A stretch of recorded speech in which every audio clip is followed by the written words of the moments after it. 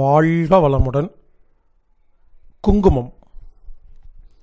இந்த பதிவில் குங்குமம் என்றால் என்ன, அதை நாம் ஏன் பயன்படுத்த வேண்டும், அதனால் என்ன மருத்துவ குணங்கள் இருக்கிறது, நம்ம வீட்டிலேயே சொந்தமாக ஒரிஜினல் குங்குமத்தை எப்படி தயார் பண்ணுறது, கடையில் விற்கிற குங்குமம் எப்படி தயார் பண்ணுறாங்க அப்படின்னு பல்வேறு விஷயங்களை நாம் பார்க்க இருக்கிறோம்.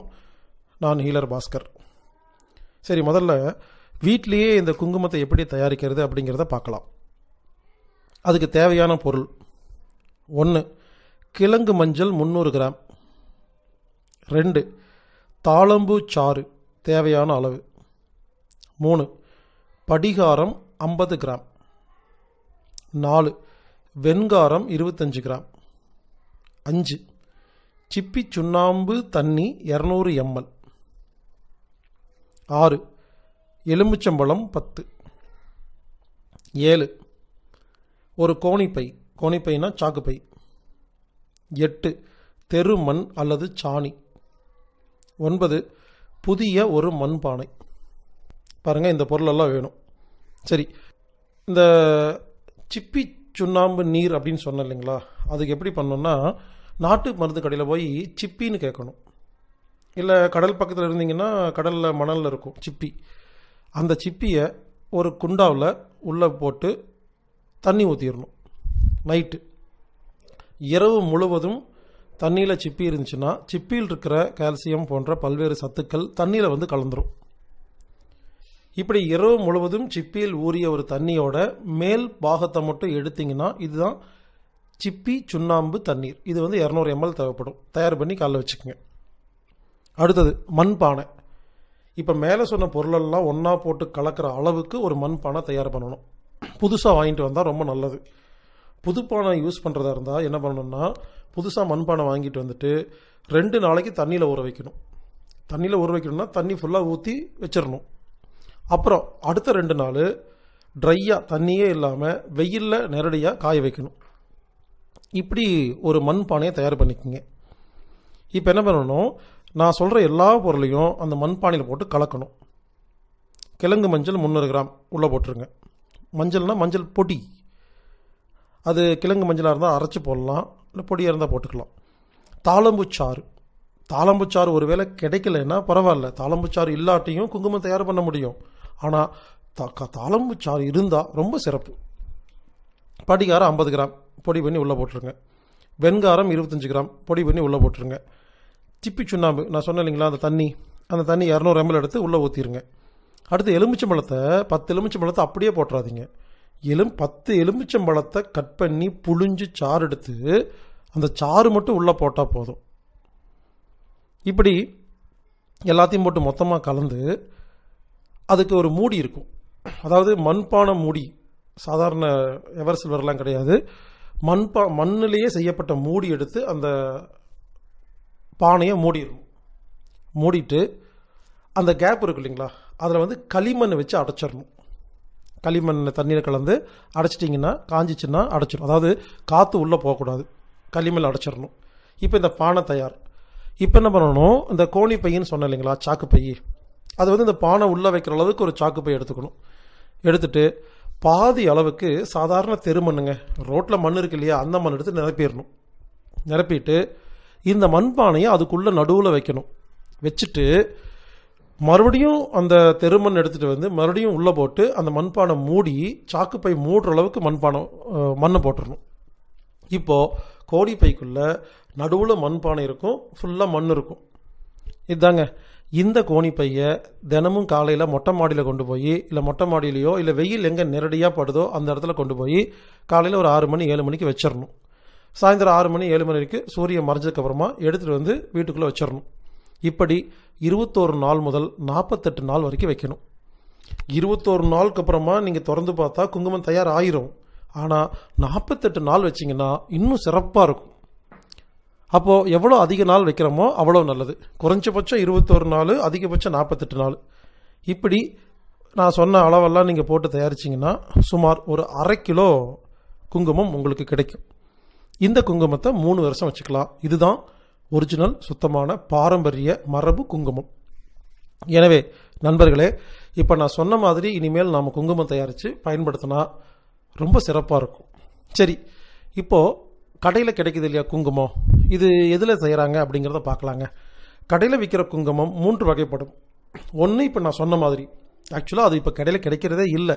யோசிச்சு பாருங்கள், இந்த மாதிரி கஷ்டப்பட்டு செஞ்ச ஒரு குங்குமத்தை கண்டிப்பாக ரேட் அதிகமாக தான் விற்க முடியும். கண்டிப்பாக நாம் அந்த ரேட்டு கொடுத்து வாங்க மாட்டோம். மார்க்கெட்னாவே இப்போ என்னாச்சுன்னா ரேட்டு கம்மியாக வாங்கணும் அப்படின்னு ஆயிடுச்சு. அதனால் இந்த குங்குமம் கடையில் கிடைக்கிறது இல்லை. அந்த காலத்தில் கிடைச்சிது, இப்போ இல்லை. ரெண்டாவது, அப்புறம் என்ன பண்ணாங்க, கொஞ்ச நாளுக்கு அப்புறமா வெறும் மஞ்சள் தூளில் சிவப்பு சாயத்தை கலந்து குங்குமத்துடைய லேசாக ஒரு சென்ட் அடிப்பாங்க. கொஞ்சமாக வாசம் வர மாதிரி ஒரு சென்ட் அடித்து கொடுத்துருவாங்க. இதுதான் பல கடைகளில் கிடைக்கிறது. என்னென்னா மஞ்சள் தூளில் சிவப்பு பவுடரும் சென்ட்டும் போட்டு கொடுக்குறாங்க. இதுதான் இப்போ நம்ம கடையில் விற்கிற குங்குமம். இதுக்கு மேலே ஒருபடி சில பேர் என்ன பண்ணுறாங்க, ஏதாவது ஒரு கெமிக்கல் பொடி, இண்டஸ்ட்ரியில் பெட்ரோலியம் பைப் ப்ராடக்ட்டில் கிடைக்கிற ஏதோ ஒரு பொடி, ஆக மொத்தம் ஒரு பொடி கிடச்சிதுன்னா குங்குமம் மாதிரியே இருந்துச்சுன்னா அந்த பொடியில் சிவப்பு சாயத்தையும் சென்ட்டையும் போட்டு கொடுத்துட்ருக்குறாங்க. இப்போ போக போக எல்லாம் பொடியாக மாறிட்டுருக்கு. அதனால் நீங்கள் வாங்குறதுக்கு முன்னால் இது மஞ்சள் பொடியில் சிவப்பு சாயம் கலந்து கொடுத்தா கூட பரவாயில்ல, ஆனால் கெமிக்கல் பொடியெல்லாம் கொடுக்கறது நல்லது இல்லைங்க. அதனால் நீங்கள் கொஞ்சம் பார்த்து வாங்கிக்கிங்க. சரி, இந்த குங்குமத்தால் என்னென்னமெல்லாம் லாபம் அப்படிங்கிறத பார்க்கலாங்க. ஒன்று, பிட்யூட்டரி சுரப்பி வேலை செய்யும். அதாவதுங்க, இரு புருவத்திற்கும் இடைப்பட்ட பகுதியில் ஒரு சுரப்பி இருக்குது. அந்த சுரப்பிக்கு பேர் பிட்யூட்டரி சுரப்பி. இந்த சுரப்பி தான் உடம்புல இருக்கிற எல்லா சுரப்பிகளையும் வேலை செய்ய வைக்குது. இதுக்கு பேர் மாஸ்டர் கிளாண்டுன்னு சொல்லுவாங்க. இந்த சுரப்பி ஒழுங்காக வேலை செஞ்சாவே உடம்புல இருக்கிற எல்லா வியாதியும் குணமாகி ஆரோக்கியமாக நிம்மதியாக சந்தோஷமாக இருக்கலாங்க. ஆனால் அந்த பிட்யூட்டரி சுரப்பி யாருக்குமே வேலை செய்கிறதில்ல. அதனால தான் சாம்பவி முத்ரா பாருங்கள், புருவ மத்தியை கவனிங்க, பொட்டு வைங்கன்னு ஏகப்பட்ட டெக்னிக் நம்ம தாத்தா பாட்டி சொல்லி கொடுத்தாங்க. அப்போது நம்ம இந்த ஒரிஜினல் குங்குமத்தை வைக்கிறதுனால என்னன்னா பிட்யூட்டரி சுரப்பி வேலை செய்யுங்க. அதாவது ஒரிஜினல் சந்தனமும் குங்குமம் மட்டும்தான் உடம்புக்குள்ளே ஊடுருவி போய் சுரப்பிகளை வேலை செய்ய வைக்கும். அதனால தான் நம்ம தாத்தா பாட்டி குங்கும சந்தனத்தை வச்சுருந்தாங்க. ரெண்டாவது, உச்சி ஆக்டிவேட் பண்ணலாம். உச்சி ஆக்டிவேட் அப்படின்னு என்னென்னு கேட்டிங்கன்னா, மூக்கிலிருந்து நேராக மேலே போனோம்னா எங்கே முடி ஆரம்பிக்குதோ அந்த இடத்துல பெண்கள் பார்த்திங்கன்னா ஒரு குங்குமம் வச்சுருப்பாங்க.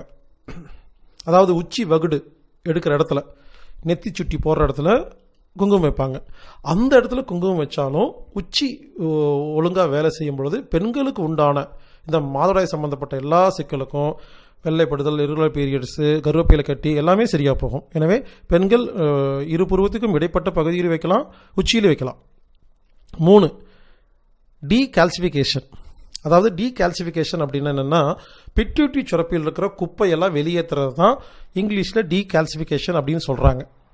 அப்போ நம்ம ஒரிஜினல் குங்குமத்தை பயன்படுத்தும் பொழுது பிட்யூட்டரி சுரப்பில் இருக்கிற எல்லா குப்பைகளும் வெளியே போயிடும். ஆமாங்க, இப்போ நம்ம பயன்படுத்துகிற சோப்புலேருந்து, பேஸ்ட்லேருந்து, குளிர்பானங்கள்லேருந்து எல்லாத்துலேயும் கெமிக்கல் இருக்குங்க. அதாவது உடம்புக்கு துரோகம் பண்ணுற கெமிக்கல் கார்பரேட் கம்பெனிகள் அதை கலந்து கொடுத்துட்றானுங்க. ஸோ அதுலேருந்து வெளியே வரணும்னா டீகால்சிஃபிகேஷன் அப்படிங்கிற ஒரு ப்ராசஸ் நடக்கணும்னா ஒரிஜினல் குங்குமத்தை பயன்படுத்தினாவே போதும். 4வது, டீஃப்ளோரைடு. அதாவது பேஸ்ட்டில் இருக்கிற ஃப்ளோரைடு தான் நம்மளுடைய பிட்யூட்டரி சுரப்பியை ஆஃப் பண்ணுறது ரொம்ப பெரிய வேலையை பண்ணிகிட்ருக்கு. அதனால் தயவுசெய்து பேஸ்ட்டு பயன்படுத்தாதீங்க. அதுக்கு பொதுவாக நீங்கள் நாட்டு மருந்து கடையில் போய் பல்பொடி வாங்கி பயன்படுத்துங்க. இந்த டீஃப்ளோரைடு அப்படிங்கிற வேலையை இந்த ஒரிஜினல் குங்குமம் பண்ணுது. 5வது, தேர்ட் ஐ ஓப்பன் ஆகுது. சொல்கிறாங்க இல்லைங்களா, நெட்ரிக்கன் திரைப்பினும் குற்றமே அப்படின்னு. அந்த மாதிரி நெட்ரிக்கன் ஓப்பன் பண்ணுறதுக்கு இது பயன்படுது. 6வது, மிட் பிரெயின் ஆக்டிவேட் ஆகுது. அதாவது நடுமூளைன்னு சொல்லுவாங்க. இந்த மூளை வேலை செஞ்சாவே நடந்தது எல்லாமே நமக்கு தெரியும். நம்ம வேறு ஒரு வித்தியாசமான உலகத்தில் வாழ்வோம். அப்படி இந்த மிட் பிரெயின் ஆக்டிவேட் பண்ணுறதுக்கு இந்த ஒரிஜினல் குங்குமம் பயன்படுது. அடுத்தது, தீப்புண்ணு பட்டுச்சுன்னா இந்த குங்குமத்தை அதுக்கு மேலே தடவி விட்டிங்கன்னா தீப்புண் சீக்கிரமாக ஆறும். 8வது, காய்ச்சல் வந்துச்சுன்னா, chicken குனியா, mutton குனியா, chilli chicken குனியா, dengue இந்த மாதிரி காய்ச்சல் வரும் பொழுது இந்த ஒரிஜினல் குங்குமத்தை தண்ணியில் லேசாக கலந்து நெத்தியில் 10 போட்டுட்டிங்கன்னா காய்ச்சல் சீக்கிரமாக குணமாகும். குழந்தைகளுக்கும் நம்ம அதை பயன்படுத்தலாம். 9வது, இதை சாப்பிட்லாம். டெய்லி கொஞ்சமாக வாயில் போட்டு சாப்பிட்டு வந்தோம்னா, ஆக்சுவலி குங்குமங்கிறது சாப்பிட்றது தான். ஆனால் இப்போ கடையில் வைக்கிற குங்குமம்லாம் சாப்பிட்றாதீங்க. இது ஒரிஜினல் குங்குமத்தை நீங்கள் சாப்பிட்லாம். இப்படிங்க குங்குமத்தில் நிறைய பெனிஃபிட்ஸ் இருக்குங்க. அதனால் நாம் இனிமேல் வீட்டிலேயே குங்குமம் தயாரிக்கணும் அப்படிங்கிறது தான் எனது விருப்பம். அதே மாதிரி நார்த் இந்தியாவில் அயோடைஸ்டு பொட்டு அப்படின்னு புதுசாக இப்போ கொடுக்க ஆரம்பிச்சிருக்காங்க ரேஷன் கடைகளில். இது ரொம்ப மோசமான விஷயங்க. கார்ப்பரேட் கம்பெனிகள்லாம் ஒன்று சேர்ந்து நமது இந்திய கவர்மெண்ட் தலைவர்களை பயன்படுத்தி ரேஷன் கடையில் அயோடிசைடு பொட்டு அப்படின்னு இலவசமாக கொடுக்குறாங்க. இது எது கொடுக்குறாங்கன்னா, நமது பெண்களின் பிட்யூட்டரி சுரப்பியை முற்றிலுமாக செயலிழக்க செய்வதற்காக ஏற்படுத்தப்பட்ட ஒரு சதி திட்டம் தான் இந்த இலவச பொட்டு திட்டம். ஒருவேளை தமிழ்நாட்டில் எப்பாவது இல்லை வேறு எந்த நாட்டில் இலவசமாக பொட்டு கொடுத்தா வாங்காதீங்க. இந்த கவர்மெண்ட் இலவசம் கொடுத்தா எதையுமே வாங்காதீங்க. அது நல்லது பண்ணுறதே கிடையாது. இங்கே பாருங்க, பொட்டு வைக்கிறதா இருந்தால் ஒரிஜினல் குங்குமம் வைங்க, இல்லைன்னா வைக்காதீங்க, சும்மா கூட இருங்க. கண்ட குப்பையை எடுத்து போட்டு வச்சுக்கிட்டு நம்ம பிட்யூட்டரி சுரப்பியை கெடுக்க வேண்டாங்க. எனவே நண்பர்களே, நாம் இன்று இந்த குங்குமத்தை எப்படி தயாரிப்பது என்பதை பார்த்திருக்கிறோம். எனவே அனைவரும் உடனடியாக இந்த குங்குமத்தை தயாரித்து, இங்கே பாருங்க, இது செய்யறதுக்கு ஒரு 48 நாள் ஆகும். செஞ்சிங்கன்னா 3 வருஷம் 4 வருஷம் வச்சுக்கலாமா இல்லையா? ஒரு முறை செஞ்சுட்டா வீட்டுக்கு எல்லா பெண்களுக்கும் 2-3 வருஷம் வருமா இல்லையா? அரை கிலோ குங்குமம் எவ்வளோ நாள் வருங்க? ஒரு மாதமாக தீந்துரும், வரும், நம்ம நாள் வரும். எனவே இனிமேல் நாம் அனைவரும் இந்த மாதிரி இயற்கையான குங்குமத்தை, மரபு குங்குமத்தை நாமளே தயார் செய்து அதன் மூலியமாக ஆரோக்கியமாக வாழ்வோமாக. இது ஒரு மருந்து, இது ஒரு தியானம், இது ஒரு யோகா அப்படிங்கிற மாதிரி.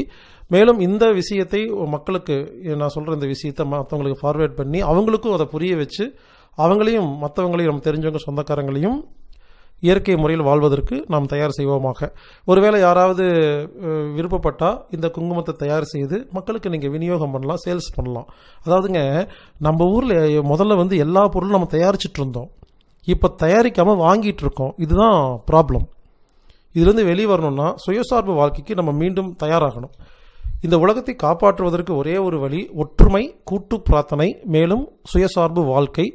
அதுக்கப்புறமா இந்த கவர்மெண்ட் சொல்கிற கெட்ட விஷயத்தை ஃபாலோ பண்ணாமல் இருக்கிறது. இந்த மாதிரி சின்ன சின்ன விஷயங்களை புரிஞ்சுக்கிட்டாவே இனிமேல் நம்ம இந்த உலகத்தில் நிம்மதியாக வாழலாம். அதில் இந்த பதிவு சுயசார்பு வாழ்க்கை சம்பந்தப்பட்டது. எனவே நண்பர்களே, நாம் சுயசார்பு வாழ்க்கைக்கு தயாராவோமாக. குங்குமம் நீங்களே தயாரிங்க, மற்றவங்களுக்கு சொல்லிக் கொடுங்க. இதை நீங்கள் வியாபாரமாக செய்யுங்க, உங்களுக்கும் ஒரு லாபம் கிடைக்கும். அது நல்ல லாபமாக இருக்கும். மற்றவர்களுக்கு சொல்லிக் கொடுக்கும் பொழுது ஒரு ஆத்ம திருப்தி இருக்கும். நாமும் பயன்படுத்த முடியும், மற்றவங்களை காப்பாற்ற முடியும்.